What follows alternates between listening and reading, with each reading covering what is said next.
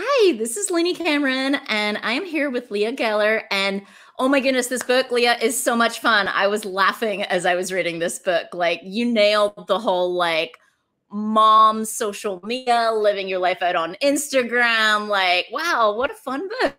It was, I mean, I hope you can tell that I had fun writing it. Like I was chuckling to myself at certain parts of this book while I wrote it. Well, I noticed reviews, people are crediting you with making them laugh during times that they shouldn't be laughing. Like I was actually giggling at some of the reviews, people saying awesome mom comedy, made me laugh out loud when I shouldn't have been. Like I can just imagine someone reading this on their phone in the grocery store and giggling to themselves. Exactly, totally. So tell those who are not familiar with this book, The Truth and Other Hidden Things, a little bit about what it's about. It's about a woman who, on the same day that she discovers that her husband has not gotten tenure at his city university, that her IUD has failed, and that in her mid 40s with two adolescent children, she's pregnant. And sort of that's like where we find and where we meet Bells, this main character, sort of on the day she gets both pieces of news and at this crossroads in her life. And her family has to leave Manhattan and go up to the Hudson Valley where her husband finds a professor job. And she goes pregnant and she was self-conscious and sort of socially awkward. And I would even say anxious to begin with. And this just sort of explodes when she has to move somewhere new and start over again. And as a pregnant woman and as an older pregnant woman in her mind, even though, I mean, sort of the big joke of this is that plenty of women have babies in their 40s, but she thought she was done. And she thought she was in another part of her life. Right. And that was interesting to me because, you read a lot about women getting pregnant and when they didn't intend to, but you don't really read about women in their 40s, late 40s, mid 40s, who already have older children and think that something else is going to happen for them. Like they're in a different phase now and that suddenly they're back in that old phase of babies and pregnancy. And she's a writer. And I particularly related to the writing pieces of this and the social media pieces of this, because she kind of unintentionally ends up being the local online gossip for the town that she's moved to. Right. So that's the second piece, is that she moves up to the Hudson Valley and she sort of has to walk away from her job at this small city paper that she loves.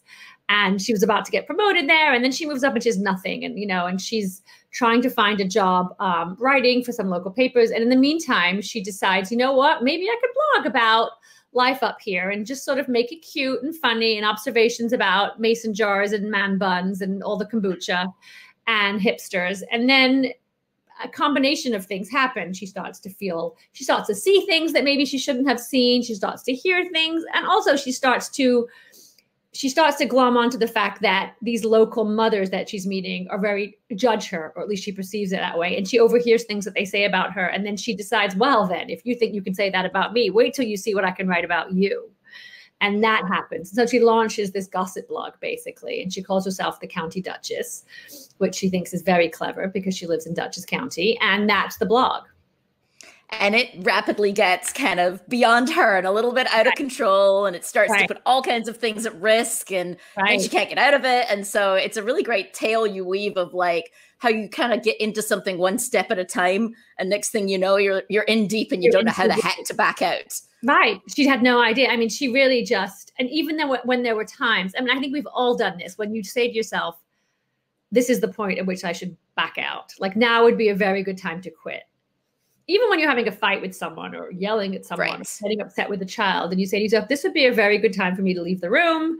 Sometimes you leave the room and sometimes you stay and make things worse. And she stays to make things worse. Yeah, no, it's great. It's got twists and turns and it's funny. And I was so relating to her as a character. Let's take a quick peek at one review. And this is a review from Kelly Harms, who wrote The Overdue Life of Amy Byler. Another great book. If you loved that one, you'll love this one too. A perfect escape. And I will say that was the case for me. Little commentary here that I'm having a crazy moment in my life right now where lots going on and we're moving houses and it's all crazy. And your book was just brilliant escapism for me. Thank you for that. So whether you're a city mouse, like the hilarious and lovable narrator Bells Walker, or used to the bucolic settings that amaze the Walker family, and as Bells navigates a whoops baby, a career tumble, two surly tweens, and that PTA lady we all know you'll laugh with and at her and cheer for her every step of the way. I loved this romp, and you will too. That's a great encapsulation of kind of the tone of the book. Yeah, she just nailed it. So inspiration, where on earth? Like there's so many things going on in this novel and it's so fun, but like where was the spark of the original idea for it? Okay, the accidental pregnancy I see happen around me sometimes. It's also kind of a fever dream of mine. Sometimes I do think, well, what would happen? You know, like that, my mind does go there. The rest of it, sort of like the academia piece is always something that I was very interested in, sort of like what's it like to be like a faculty wife, a faculty spouse, like it can come with its politics and drama. And that was always fascinating to me. In terms of where she, you know, it's so interesting. Like, I don't know. I just sort of like, the characters definitely come to me first. And so more than the story. And I just could see this woman and I could feel that she felt self-conscious and insecure and sort of at this phase in her life where she felt invisible. And like, I was like, well, what would be a great way to sort of counter that? Like, and I was like, well, what if she just starts to say what she thinks and no one knows it's her? And, you know, the Dutchess County, I had a couple of ideas for location. And then once I went to look at it, it was very clear that this was the perfect place for this book to be set. So, I mean, those kind of, it all sort of came to me in little pieces.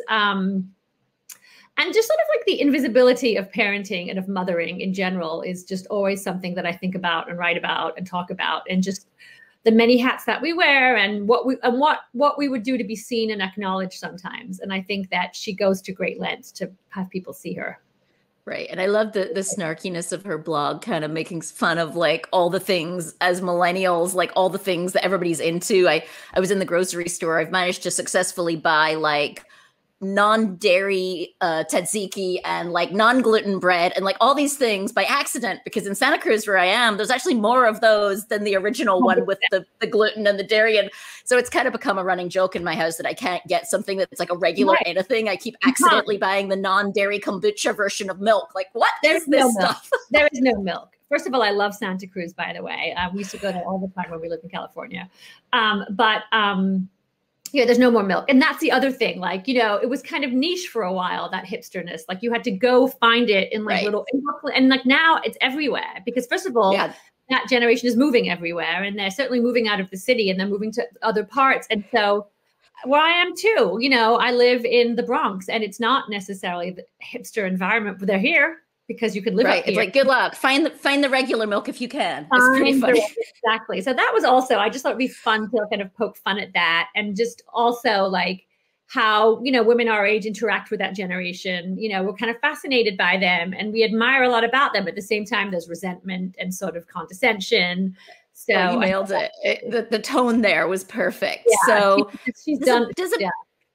Does a book like this change a lot? I mean, this is your second novel, right? Does it change a lot in editing? Like, what does your process look like? This one did not change much in editing. There were some details. I think that the final scandal was tweaked a bunch. But no, you know, before I hand a book in, I really do a ton of work on it. Like it takes me a while. Like I really do sit and it could take a year, 2 years. Like I really do know where I am and what I want. So, you know, at least with the two I've written, I haven't needed to do a ton of editing because I've done a ton of editing by the time I hand in, you know, what I consider the draft. But things do, you know, small things change, but anything readers might be surprised was different in earlier versions than the final? Think I mean, I definitely, well, I don't want to give away too much of the ending. Don't do that. So yeah. So no, to be honest, like you would not, you know, my husband only read an early draft and then he read he read it recently. He's like, wow, the ending was a little different. And I guess it's the end. I think if, you know, sort of like the resolution looked a little bit different. I'm going to guess that the final version, because it was more satisfying maybe than your original one, because it was a satisfying ending. It was satisfying. It was a tied up ending in some ways. Yeah. Yeah. So writing advice, this is your second one. It's doing great. The reviews are phenomenal. I encourage people to go read it. It's a lot of fun. A romp is a brilliant description. So any advice, right, for anyone who might want to write a humorous novel like this or any kind of writing advice? I think, first of all, you have to treat it like it's a job, even when it isn't one. Even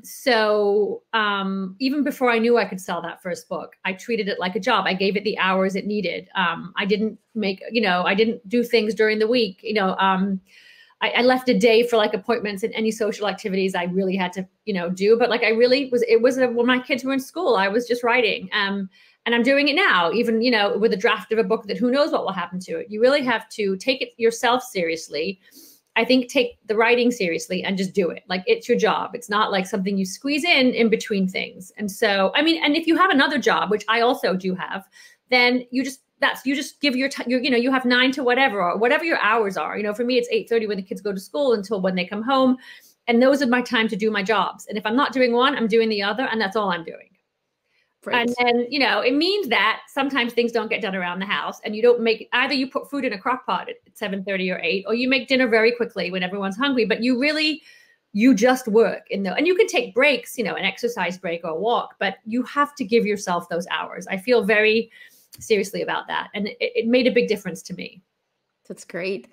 And do you have any time to read? And among all of that, you've got a job, you're writing, you've got kids. Like, do you have any time to read? I do. I love to read, and I am compulsive about it. And sometimes I read too quickly and I miss things. Someone will be like, "Oh, I love the part," and I was like, "Really?" Because I don't remember that part.